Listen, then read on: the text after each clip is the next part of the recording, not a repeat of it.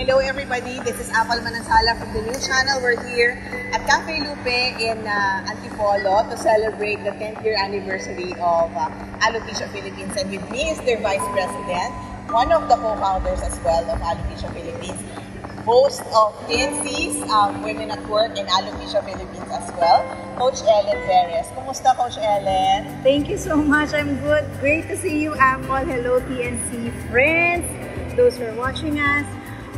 Great day to all of you. I know it's a busy day for you guys. You've prepared for this event for quite a while. How's the turnout? Sobrang overwhelming in a sense that ang daming new members, ang daming just recently coming out, letting know that they're accepted, they're all good, and it feels great kasi nagpa-flashback 10 years ago how Abby started it and how I helped her as well. And nakikita namin na kami na nagiging ate, and eto na sila coming out on their shelves, being comfortable and accepting of who they really are. Yeah.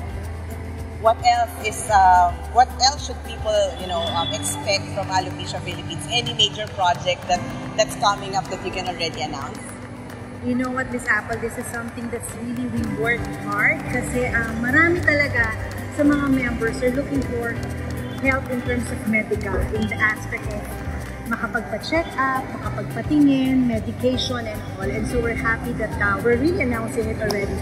PGH finally said yes to us, the dermatology department, outpatient. So starting next month, November, Friday is Alopecia Day. So every Friday, anyone with alopecia can go to PGH outpatient department, and that's 8 a.m. to 12 noon for free checkup consultations. And if they have some medicines as well available, they will also provide. So next month will be, in November, we'll be going to have a launch, a big launch.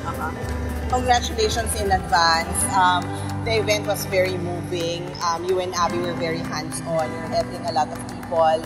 Ang importante dito, hindi lang yung may alopecia, pati yung buong family, they're all welcome to attend. So, diba, Charm, we're very, very moved by the experience. I was so glad na si Charm, si Ange, they were here to also experience the event. And masaya ako to be here for the 2nd year, and happy 10th anniversary to you guys again. And of course, thank you so much to the new channel, of course, our family, our channel, and we are just blessed to have you as our family, and looking forward to more collaboration and celebration. And once again, this is Coach Ellen Perez, Alopecia Philippines, inaangat at tinatanggap ang bawat isa.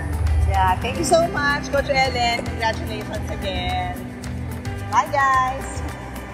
Thank you, Charm. Thank you.